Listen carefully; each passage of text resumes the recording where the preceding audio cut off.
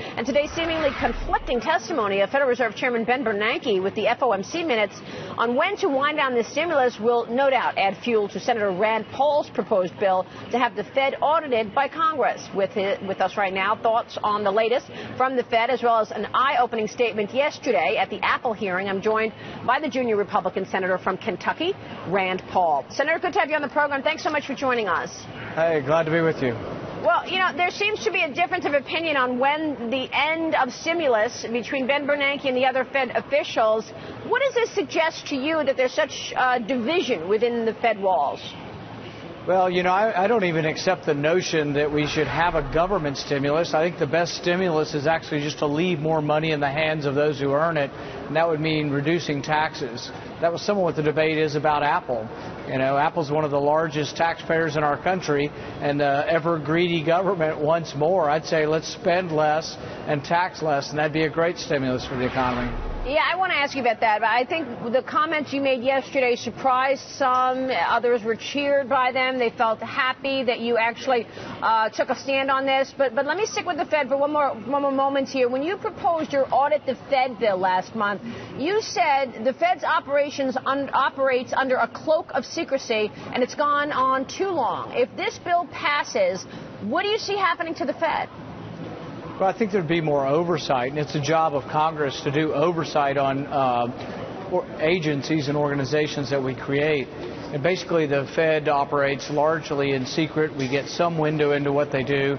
But I think they also have too much power in the sense that the housing bubble was created by keeping interest rates below the market rates for such a long period of time that really we need a Federal Reserve less involved with interest rates, less involved with creating new money, less involved with devaluing our currency, because ultimately the ramifications are the boom and bust cycle that we see.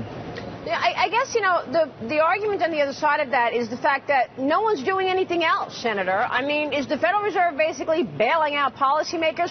We don't necessarily see fiscal policy anywhere. We don't see tax reform. We don't see, you know, any real, moves to move the needle on unemployment. So if the Fed weren't there, where would we be in terms of the economy right now?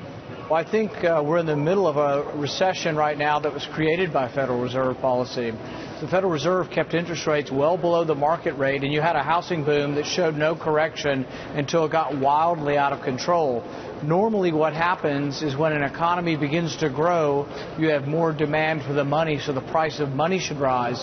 But if you don't let the price of money respond to the demand and the increasing economic growth, then you don't get sort of the homeostasis or balance of the economy. What you get is an economy that does this until it can go no longer, but then it does this. In order to come out of a recession, you have to let prices adjust downwards. You can sell all the houses at some price, but you don't want to stimulate more home buying by more low interest rates again. So we're doing exactly what we did to get into the boom cycle, but it's hard to get into another boom cycle through the exact same mechanism when you've exhausted the boom.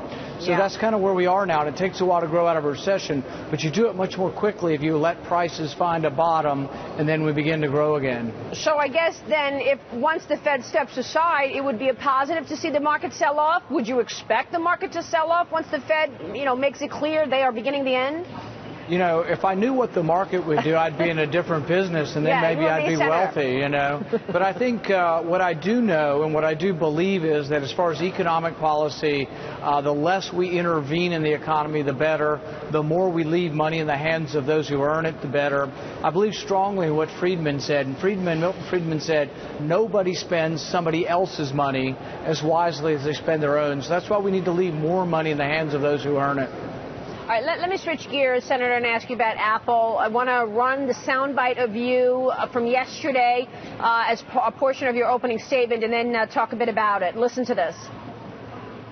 I'm offended by the spectacle of dragging in executives from an American company that is not doing anything illegal. If anyone should be on trial here, it should be Congress. I frankly think the committee should apologize to Apple. I think that the Congress should be on trial here for creating a bizarre and Byzantine tax code. Well, that took some courage, Senator. What was the reaction from your colleagues afterwards? I don't think they were too excited about it, but I think the criticism is apt. The tax code drives people overseas. Money goes where it's welcome. If you make money unwelcome here by taxing it at 35% corporate tax and Canada has a 15% tax, Canada will grow and the U.S. will shrink. The other thing is that worldwide companies earn money overseas. They will bring it home, but not if you tax them twice at a high rate. Most of these companies, if you would tax them at 5% to repatriate or bring money back from overseas, you would have enough to probably double the amount of money we spend on infrastructure. I proposed a permanent 5% repatriation tax and put that money into an infrastructure fund. We can't replace bridges and roads in our country. You could do it, but don't let politicians get their hands on it. Put it in an infrastructure fund where they can't spend it on something else. So, I mean, how much money do you think would come back to the U.S. if, in fact, the tax law were to be changed? When we did this in the 2004-2005 period, about $30 billion came in taxes, but we limited how much private companies could bring home. I say take off the limits. Don't tell the companies where to spend it. They can put it in dividends. They can build a new plant. That's the decision of the private marketplace. But I promise you it would be billions upon billions of dollars in tax revenue, but probably trillions of dollars would come home in revenue for the country and for dividends and stockholders. Let me ask, Senator, I think you make so many good points about the money, and that's all I ever hear, by the way, from CEOs, that the tax code is broken, we're not going to move the money if we're taxed double. So thank you for being so articulate about it. I've got to ask you about this IRS scandal.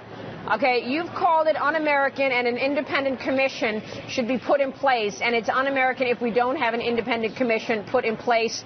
Who should be on that commission, and what do you make of the fact that, the head of the agency overseeing those tax-exempt groups pleads the fifth? I mean, what does this mean? Is this basically a dead end? We're not going to hear anything more about it because she pled the fifth?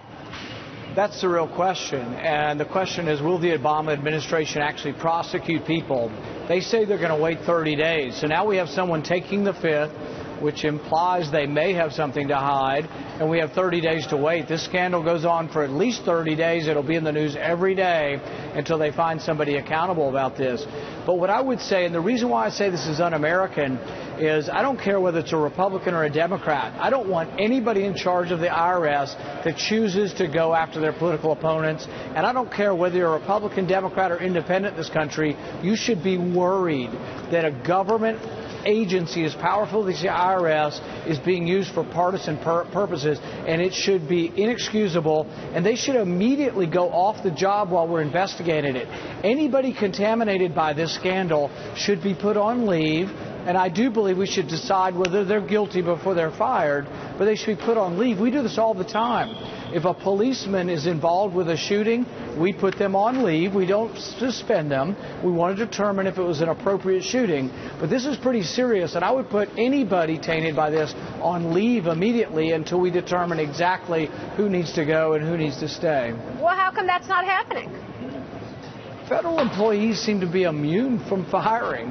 After Benghazi, they pleaded repeatedly for security, and nobody gave them any, and we didn't fire anybody.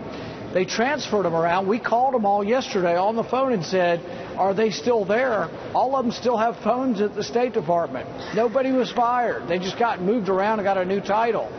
Government employees need to be held accountable. Senator, good to have you on the program. Thanks so much. We appreciate your time tonight, and we'll see you soon. Thanks so much. Senator Rand Paul joining us.